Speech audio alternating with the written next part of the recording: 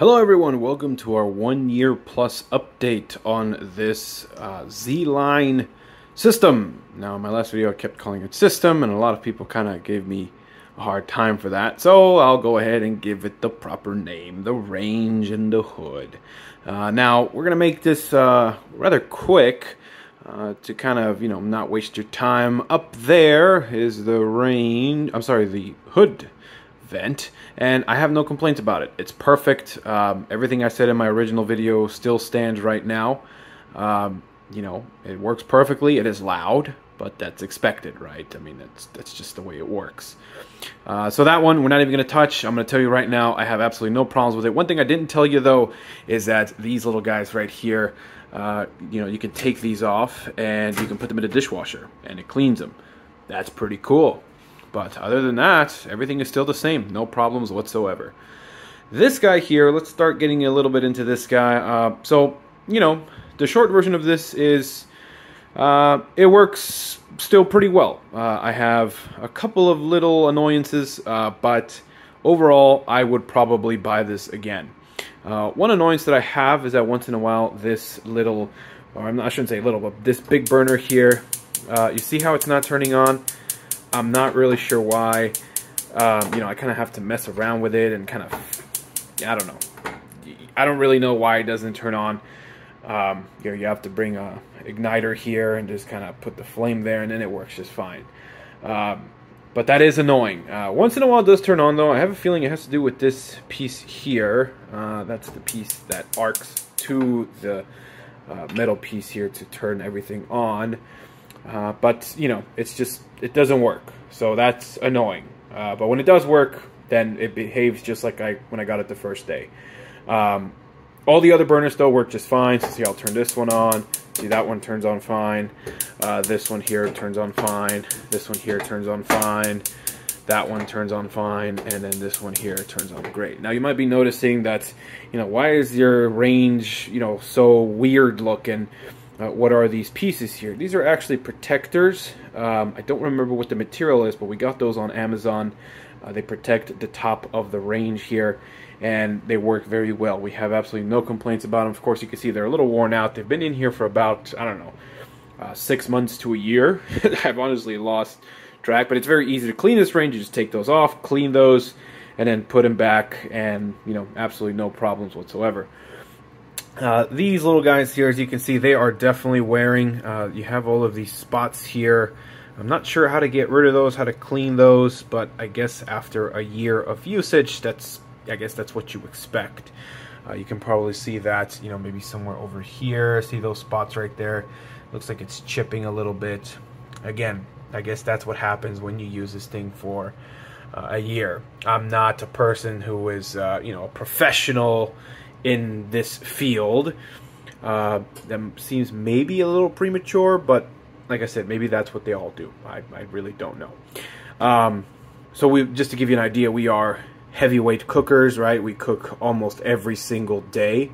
We very rarely eat out. So this thing has been used almost every single day. And other than this annoying issue here, and other than, the looks of those pieces, it works flawlessly. Like I said, I would probably buy this again because of how it works. Other than that, though, there are a couple of things here. As you can see, I don't know if that's very visible, but there's a little brown spot there. I'm not sure how to get rid of that, so I just live with it. I'm sure there's a way to clean it, but I haven't figured it out. If anyone has a recommendation, that would be great. But it looks to me like, that's not coming off. Most of the stuff here, as you can see, this is all just dirt. It's pretty clean in terms of scratches. Very little scratches for this thing. So yeah, for 1 year plus, it has been doing very, very well. The knobs here, you can probably see, are perfect. They have no imperfections whatsoever. So that's good. They don't feel cheap, as I stated in the first video. So that is awesome. Now, let's talk about the oven here. The oven is sort of a controversial topic on these ranges. I have the oven on right now, and I don't know if you can hear it, but it is kind of spitting out hot air, okay? I have it set to 400 degrees there, so you can probably see that. And the reason I'm preheating it is because in my last video, I didn't tell you this, but it does blow out some hot air. And in this video, I kind of want to answer the question, you know, how much does it blow out? So how hot does it get at 400 degrees Fahrenheit? That seems to be the kind of average temperature for most things, right? 400 degrees.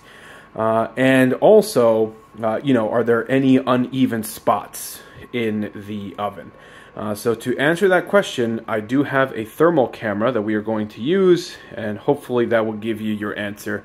So let me go plug in the thermal camera, and we'll see what it looks like. So give me a second. All right, folks. So here is the thermal image camera that we have. And as you can see, it seems like the hottest spot is right below the oven door there. So it's actually not blowing any air from down there. Where the air comes from is actually right here. And if we point our camera here, it seems to indicate that the temperature coming off of this thing is about 160 degrees, give or take. So it is blowing out hot air at 160 degrees Fahrenheit. So it's basically a heater at this point. Now, the amount of air is quite significant. I can definitely feel it. And if I leave my hand here for too long, you know, it'll probably take a while to toast it. But yeah, it will get pretty hot on my hand. So just to kind of show you there, see that? You can probably see that on my hand, how much heat just came onto my hand there. So it is blowing hot air. It does do that. And as you can see at 400 degrees, that's how much it gives off. So you can expect this thing to blow that type of air. Now, in terms of hot spots, are there any hot spots? So this thing is preheated. So let's open the oven and see just what it looks like on the inside with the thermal camera. If there are any cold spots or hot spots, we probably will be able to see them. So let me open the door here. And as you can see, that's what it looks like. Let me kind of lower it a little bit more. So that's what the profile of the oven looks like there. It seems obviously that the hottest part is at the bottom. That makes sense. Maybe in the top right corner there, it could use a little bit more. But, yep, it seems like this top right corner is a little in need of heat there. So it is a little uneven, but that gives you a good idea of the profile for this range. Is it uneven or even? I'll leave that for you to decide.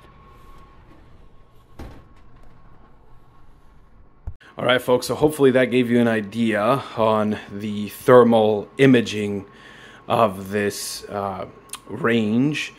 And, you know, let me give you my final thoughts. Overall, I would buy this range again. It works very well for us in terms of baking and cooking, other than that, you know, burner over there once in a while being annoying.